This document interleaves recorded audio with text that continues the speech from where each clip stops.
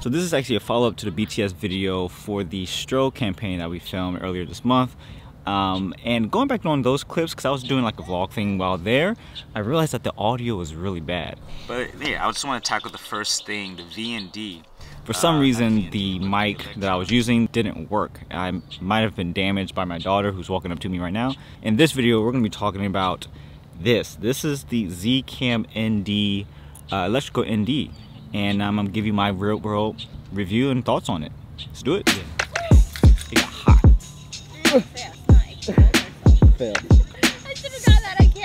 For those who don't know about Z-Cam systems anyway, so the PL and the EF mounts allow you to take out this little insert here and place in a electronic ND, which is, you know, Z-Cam's own invention, which is pretty awesome. It's very convenient. So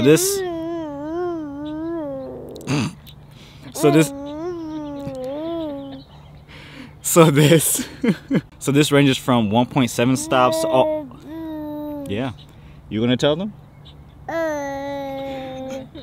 So this ranges from okay, I can do it. So this ranges from 1.7 stops all the way to 6.5 stops. I'll correct myself if I'm wrong, but it's a decent range. Let me just show you how to remove it real quick, and then let's get to the testings, and then some of my experiences with this on the actual production. When you get this, make sure the arrow is pointing up. It's going to have a little arrow. There you go, like that. Make sure that's pointing up, and all you have to do is just insert this nice and slow.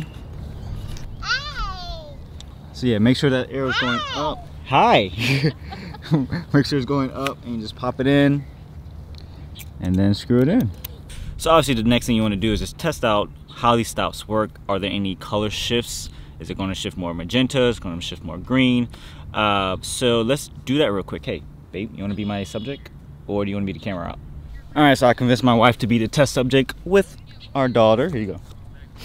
And so I'm going to start with doing a, starting at 1.7. Now, the one thing you need to know about this ND, there's no clear. So once you put it in, you're stuck with 1.7 as the lowest ND possible.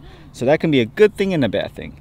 And I'll explain why that was a bad thing in my situation while filming. Now I'm doing this in daylight, and this will give us a clean image pretty much to see if there's going to be any shift. I have my my white balance set to 5200 Kelvin, 10 to 0. I'm going to be shooting wide open at T2.1. This is the SLR Magic 50 APO microprime. And that's pretty much the settings. ISO 400. Yeah, so like I was just saying, this is starting at 1.7 ND stops. So I'm just going to just let it roll for a little bit, and it's already overexposed. As you can see, it's quite overexposed actually. So now I'm just going to just dial this in from 1.7. Let's see, let's hit my quick release button, and then let's get to a decent exposure. Let's go down to, so oh wow, okay, I need to use the full 6.7 ND stops in this case because it's so bright to get this to a decent exposure. Obviously I'm going to show you more examples from the trip, but this is just like a in the moment type of test.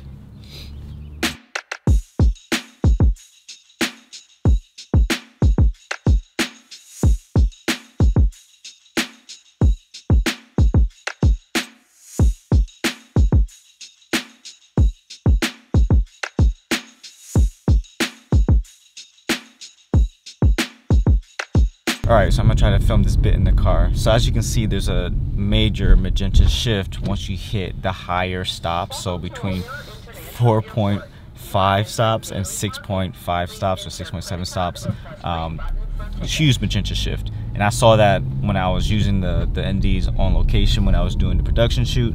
So I adjusted my tint to like -12 or whatever the opposite. Oh man, that's dark. We're at the airport. We're picking up Caleb right now. Yeah, I just adjusted it in camera. So it wasn't a huge deal since you're gonna be shooting in log. But if you're gonna be shooting in Rec 709, you might encounter a little bit more problems just because, let me open up a little bit. I'm at ISO 1000. It's probably gonna look so grainy. If you're gonna be filming in Rec 709, you might encounter some issues because it's pretty much baked in because of the Rec 709. So the first issue I kind of ran into with this ND not having a clear option. Since we were filming, we wanted the golden light, right? And the light was going pretty fast. Adjusting my exposure and using a higher ISO was really just not ideal for this. Now this is the full frame camera. This is the full frame E2 f6, and it does perform a little bit better. I was able to recover a few things, but here you can see these examples, like some of my shadows. There's extra digital noise. It wasn't looking that great because I couldn't clear that ND, and so that was one thing I was kind of running into. Now again, you can always plan for this thing, but the idea was like having the convenience of using the NDs internally and then be able to be as flexible with my exposure. Now during the day it was completely fine. I made it work for the most part. Go where? Kind of going off a script right now, but this is the important part. So here's some key things I think can improve my experience and probably your experience if you're going to be picking this up as a Zcam shooter, or if you're someone new who's new to the Zcam world and wants some flexibility with using ND filters in this system. Right out the box, the only way to control this electrical ND is setting a function button and allowing the up and down arrow keys to cycle through the ND filters. Now that's a very slow process, especially if you're trying to be as quick as possible. So like I was saying earlier on this production, we were hiking, and so I had my camera out, and for the most part I hovered around, you know, 4 stops to 6 stops, but every time I did want to change it just slightly, just to keep my exposure consistent, I had to press the function button and then use the arrow keys up and down. Now it's not like you can hold down the arrow keys and they'll cycle through pretty fast, or you can't even set a preset to say like you want ND to be F1 to be ND 0.7 or ND or F2 to be ND 0.4. Like you can't set it that way. That would be a very functional way. Got all the kids behind me. That would be a functional way to use the NDs, but that's not an option in terms of customization for this. The alternative option, which everybody in the Zcam group would tell you, is to get the revolver handle. Now that's another 400 additional accessory to purchase, and I'm not jiving with that. I like my handle that I have, just because I have my rig built out. So I don't like having the recommendation to buy another piece of accessory to use an accessory that I purchased, and I think the company should have the responsibility to try to make it more user-friendly to reach a broader audience, rather than say, no, you might have to purchase another piece of gear that's $400 to use it fast enough when you're doing shoots like this. Now I'm gonna share my thoughts a little bit later to say why the Zcam was a great fit for that particular project, but yeah, I don't like that type of response. So my recommendation for Zcam, this is the last time you're going to probably hear me say this, but if you can just update your app to have full control of the ND filter inside, that will fix a lot of my problems, because now I could just touch on screen, quickly scroll through and be done. That's all I need to do. Or have a better preset functionality in the next update for the Zcam. So if I wanted to set F1 and F2 as certain NDs strengths for that, I want to do that pretty quickly. That's all I want to do. I know a lot of people are upset that you can't clear the ND or this and that and the other. I think that's okay. Just know that I think I need to do better planning when I'm shooting outdoors. Let me just, it's getting a little bright, a little hazy. Is my thing smudged?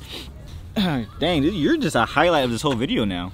But overall, like I was saying, my experience was pretty positive. It's just little things that I think Zcam can do to improve it just through software updates. I don't need to buy another additional $400 accessory to make this functional. Now, just to finish up this video, a couple things that I need to note. Using the Zcam system on a hike with Alex Stroh was extremely difficult. I didn't build this as light as possible. There were some things that I did need to have, like a mic. I needed to have proper batteries to kind of just keep recording, keep the camera going on for a long time, but that did add a lot of weight to the hike, and that caused a lot of just issues with my physical health. So I know you already saw that I sold my S6. I'm going to be purchasing a new camera, and that camera is going to be the Blackmagic Pocket. It already has internal NDs. I have a battery solution for it, and I just need to get a lens. And that's a very lightweight situation, lightweight setup where I can actually have a 1500 nit screen as well as a flip up tilt screen. And then I just need a top handle or a small cage, and then I'm good to go with that. But anyway, guys, I hope this video was informative. Stay tuned for the next stuff. Make sure to subscribe and like this video if you want to know more Zcam content like this, or just general production content, because I will be doing more of that, because I got a few stories to tell you guys from last year's filmmaking journey. Anyway, my daughter wants me, by the way guys, oat milk chocolate is delicious. It tastes like, you ever had like Rice Krispies, the chocolate ones, and then you drink the milk afterwards? That's exactly what it tastes like. All right, y'all, I'm out. Let's go play. Okay, go. Go. You're so fast. You're so fast.